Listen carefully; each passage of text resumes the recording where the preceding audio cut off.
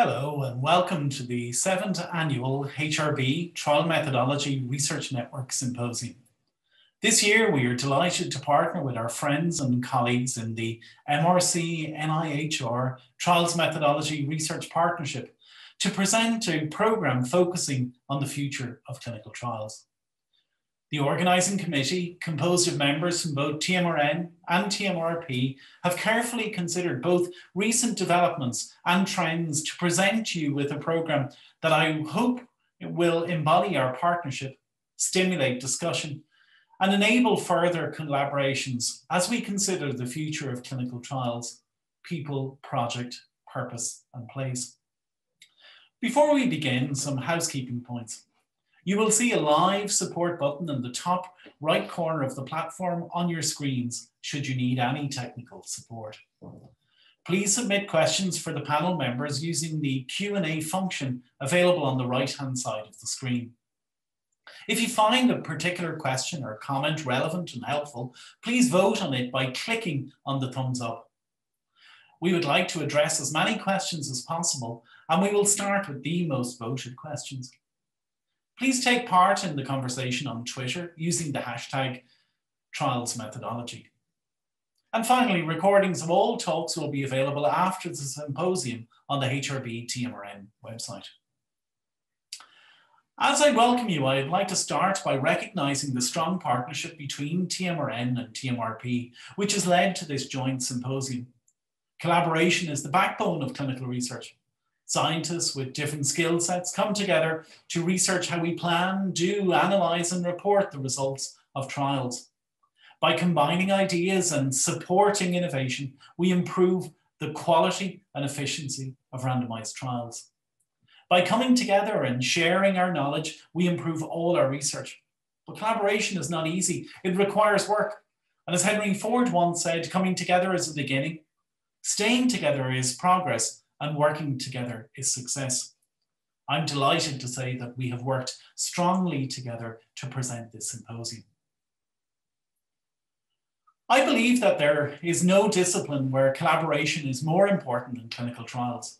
The breadth of expertise, the depth of knowledge, and the sheer volume of tasks to be complete for a trial to be successful demands that we work together.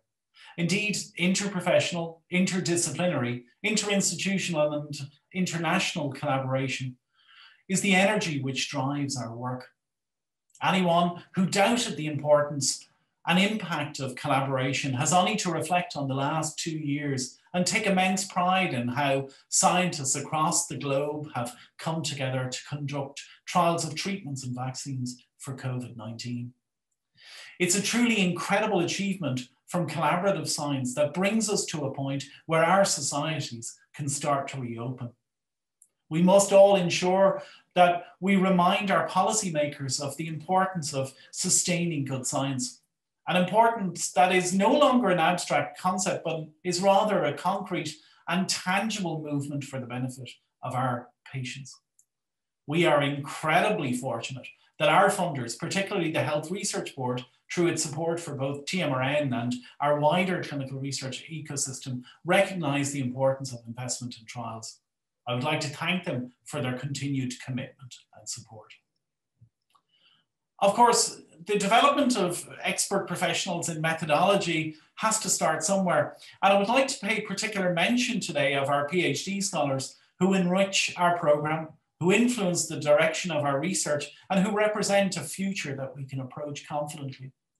The inclusion of our PhD scholars and their participation in the workshop and other sessions brings a vibrancy to our programme.